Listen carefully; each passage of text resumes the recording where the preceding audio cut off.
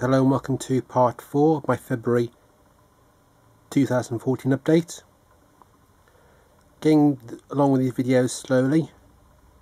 Did film 2 yesterday which I haven't put up yet, but they'll be up with this one. Was going to do some more but couldn't find my 2 spare camera batteries, and the battery of my camera had gone flat, so I was starting to find those are the batteries, which means that you haven't done any more videos till today. Hoping to get the rest of February finished off and some of March, as the backlog is getting even bigger by the day. So I'll start with these 8 titles this time, rather than 7 which I did in the last video. These are all DVDs. Some of these I picked up in FOP when I was in there in February. Traded some DVDs there. Got about £50 of credit. There's about 20 of them that they didn't want, so would have had 70 quid otherwise, so I'll use that to get some titles. And I picked a lot of these ones up. So the first one is a Soda Films release, and this is The Light Thief, and this, all these about 3 or 4 quid each.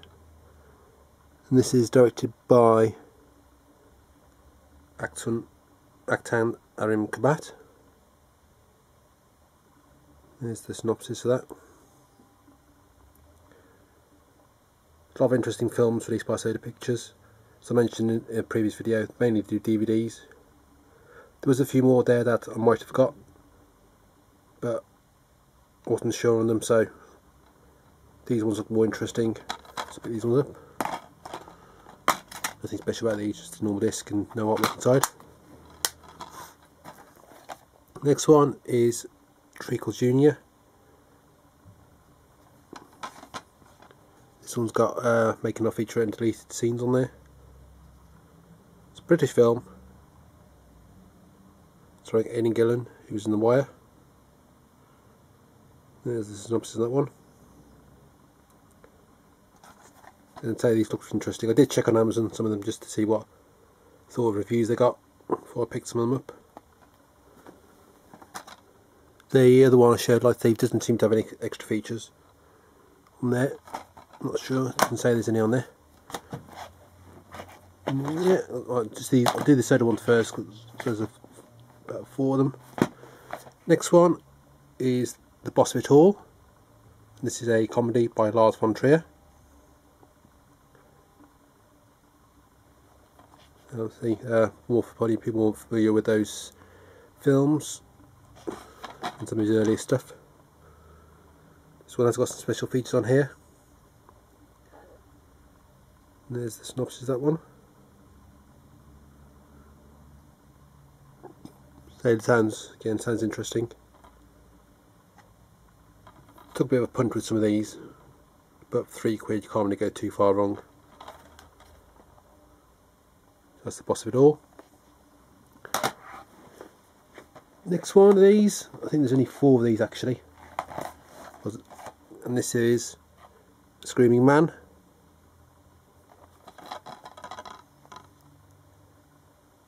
And there's that. So it's got some special features on there. So some interview on there and making of. This is French film. Well, not actually French, it's African film, but it's in French. I think it's, what does it say? Chad? That's where it's set. I don't know if it was made there, it probably would be. But there's that one. I think that's all the ones for Soda Pictures. I might have some more, but I'll do that in another video if there's any more of those ones. Next one is a Monster Pictures release, and this is Muir House, the true story behind Australia's most haunted house. So it's a horror film, looks low budget, but it does look okay from the back of there. Again, this is one of the labels that I tend to buy stuff from, because I know what the sort of films they release. So do say blind buy quite a few of these, but Not been disappointed with any ones I bought so far. It's got a commentary by the director and the lead actor, and a documentary about the real life haunted house. Don't know how long that is, with a 10-minute documentary or 50 minutes. Might watch this one tonight. I want to watch Hunger Games tonight, but it's about 2.5 hours. I might watch this. It's only 82 minutes. Your house. Next one is the latest. Well, not the latest one because I had one since then, but the latest one for February of the Evening Studios Rarities Collection. This is volume 10. Again, 2-disc set. It's got Saloon Bar, The Divided Heart, Let's Be Famous, and His Excellency on there. Again, just the usual synopsis inside, and the 2 discs, 2 films on each disc,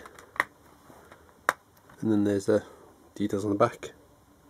It's got 1939, 1954, 1952 and 1940.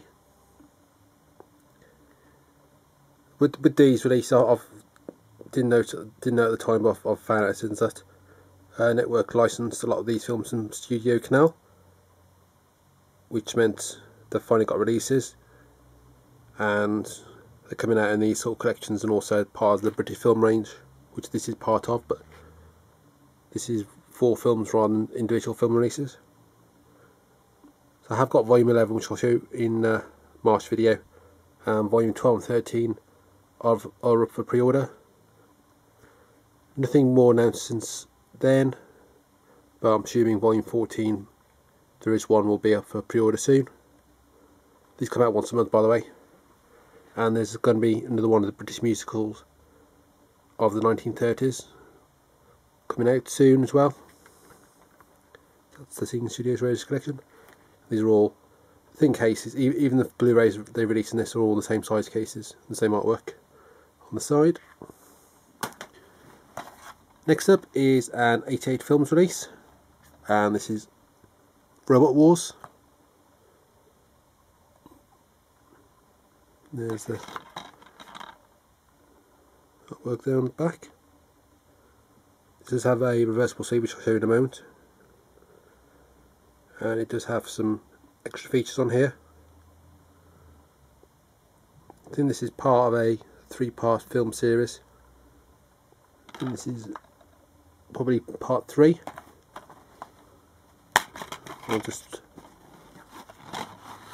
always fun trying to get these sleeves out. And there's the alternate artwork. Again, the back's the same, but there's the other side of it. I think that works alright, but I think I prefer that one, but I will leave the one on there that came with on the front. This one doesn't have, like with the Arrow ones, they've reversible artwork on the back. Doesn't have the age rating on it. It does on the spine, but it doesn't on the front artwork. And the back of that is the same as the back of that. And the final one is a Third Window Films release, and this is A Boomerang Family.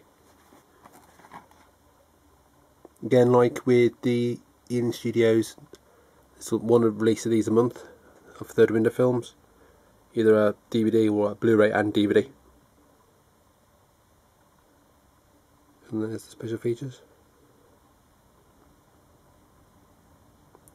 If you're a big fan of, as I've mentioned in previous videos, a big fan of Korean or Japanese cinema, then this is a label who you'll probably find quite a few films that you'd like to watch. And just a regular disc in there, nothing too special.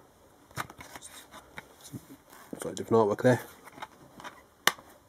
Yeah, that's part 4.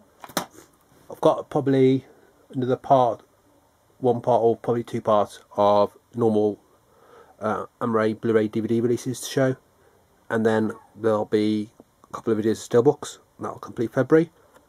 Then I'll finally get on to doing some March videos. So as usual, please rate, comment and subscribe, and until my next video, thanks for watching.